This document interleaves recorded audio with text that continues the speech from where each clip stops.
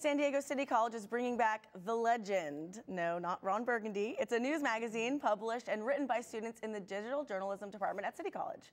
Legend magazine was last published in, get this, 1946.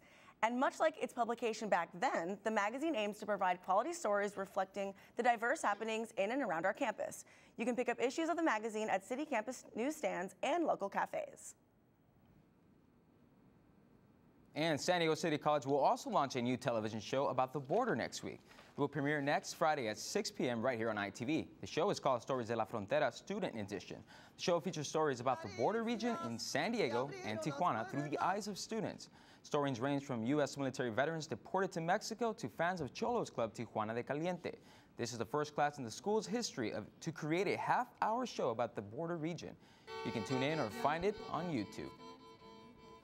Well, it's a dream come true for one Mount Hope resident as she shares her love of music with the youth of San Diego. Nate Holmes has more on how this inspiring group has become the heartbeat of a promising drumline. A group of San Diego students are marching to the beat of their own drum.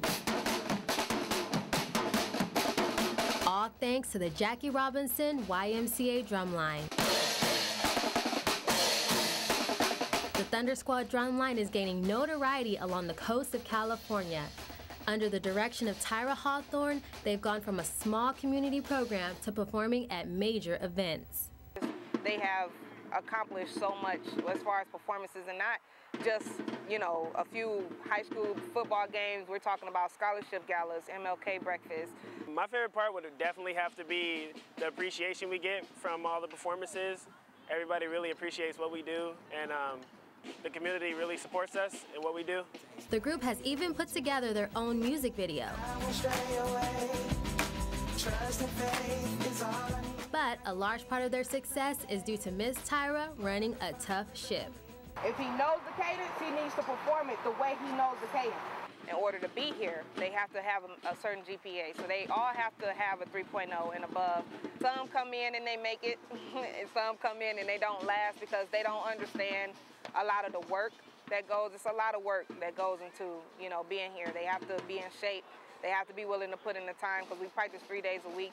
No matter how big the Thunder Squad gets, they never lose sight of their purpose. We're just there to entertain people, bring in the community, bring in kids in the community, and that's the main point. I'm here. I started it. I started the program. I set the foundation. But at the end of the day, if it wasn't for them, it still wouldn't be a program if they wasn't willing to be a part of it. The Jackie Robinson YMCA drumline is always welcoming new members. They even let me drum out on the beat. Hit it, guys!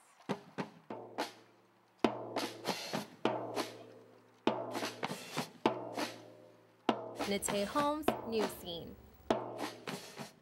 And if you're interested in joining the Thunder Squad, you can email Tyra Hawthorne at jrymcadrumline@ymca.org. And it's also worth noting that Tyra Hawthorne is up for Community Activist of the Year award tomorrow, so congratulations to her. Well deserved. Well, the Chargers are taking an important step to increase their chance at the playoffs. Omar Alatorre has more on that in our sports segment. Omar? That's right. Thank you, Dallas. Thank you, Charlie. Chargers are still in the hunt for the spot in the AFC playoffs. Last night, Phillips Rivers and the Bulls showed up to play against Manning and the Broncos. In the first quarter, Manning connects to Andre Caldwell for the 15-yard touchdown, putting Denver first on the board. But play of the night goes to Keenan Allen as he leaps over for the 19-yard touchdown. They see that again in slow-mo. Coming up, there you go. Leapfrog, thank you very much. Touchdown. In the second half, River hands it off to Ryan Matthews as he goes to the corner, and up the sideline he goes for the 20-yard touchdown, extending the lead, 24-17. Big win for the Chargers. The Broncos suffer the first home loss of the season. Philip Rivers is the second quarterback to beat the Manning brothers on back-to-back games. The Chargers will play next Sunday against the hated rivals, the Oakland Raiders. The 2013 Heisman Trophy is just around the corner. There's plenty of reasons for college fans to celebrate, as this Saturday will be announced who will win the Heisman Trophy. Heisman voters have narrowed down to the 6th finalist, Jordan Lynch from Northern Illinois, last year's winner, Jordan Manziel from Texas A&M, Auburn's Trey Mason, H.M. McCarron from Alabama, Andre Williams from Boston, College State, Florida State, Famous Jammers from Winston. You can catch the action tomorrow on ESPN, 8 p.m. Eastern Time. There's still a lot of controversy about the 2014 World Cup draw. Even though the drawings last year on Friday in Brazil, many keep questioning the process. Skeptics say the draw seems too cruel towards the teams do not have been fixed.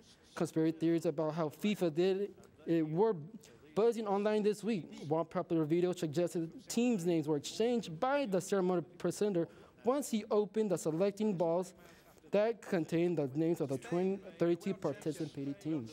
But nothing has been demonstrated yet. The U.S. is on the Group G, one of the death groups of this tournament, and will play Germany, Portugal, and Ghana, while Mexico is part of the Group A and will play against Croatia, Cameroon, and the host, Brazil. There you have it, folks. I can't wait for the World Cup. It's going to be interesting how Mexico and U.S. finish. All right, I can't wait for the World Cup either. All right, next up, the San Diego Zoo is transforming this weekend for the holidays. We'll tell you what you and your family can expect.